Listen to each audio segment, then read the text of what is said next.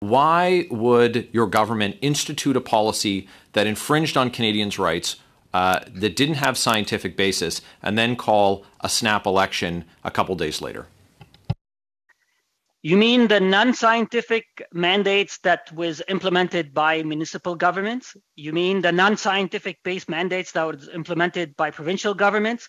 You mean the non-scientific based mandates that was implemented by the private sector without required from government? You mean the non-scientific based mandates that was implemented by universities? You mean the non-scientific based Rather than answering the question, Minister of Transport Omar Alghabra decides to use as argument an appeal to popularity. If everyone else is doing it, it can't possibly be wrong, can it? Mr. Alghabra maintained that ArriveCan was not to blame for the delays and chaos at the airports, and warned that if we removed it today, that's right, if we removed ArriveCan app today, there'd be even more chaos and delays.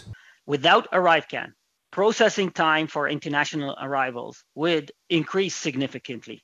But I can assure you, if we suspend ArriveCan today, it will add significant complications to the congestions that we have at our airports today. He repeatedly blamed labor shortage and not the ArriveCan app. It's not causing the congestions at our airports. Labor shortage is the root cause of labor or airport congestions. Labor shortage at airports, labor shortage at airlines, labor shortage at other agencies. Well, where did all that labor go anyways? Somewhere in the recesses of my mind, I have a repressed memory of a contingent of patriots that were no longer allowed to work. We're seeing similar phenomena around the world. This is not just unique to Canada. Great excuses, Omar, while Pearson in Toronto takes the cake for the world's worst airport. Be sure to like, share, subscribe, and share this video out so more people become aware of the utter mendacity of those who purport to rule us. The science was brought up as Mr. Alghabra quoted from 2 recent Canadian studies, and so is the about-face that the CDC in the US has done recently. Just the last 2 months, 2 different studies. One was done by the Canadian Medical Association. One was done by UBC, the University of British Columbia, that demonstrated that these public health measures, including mandates, protect the health and safety. Over 60 countries around the world have abandoned all of their air travel pandemic restrictions, including most of our European allies. It's the CDC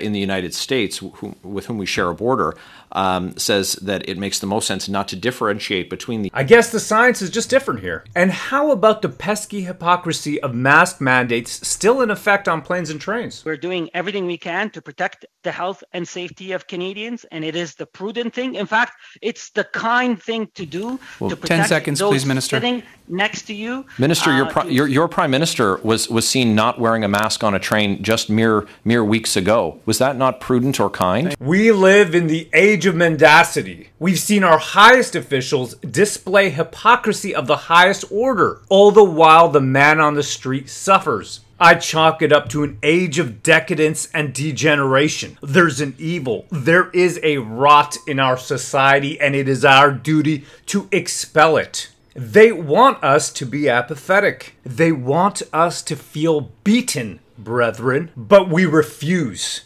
Remember the age-old ideals that we celebrate here at the War Campaign. Honor, accountability, integrity, and loyalty.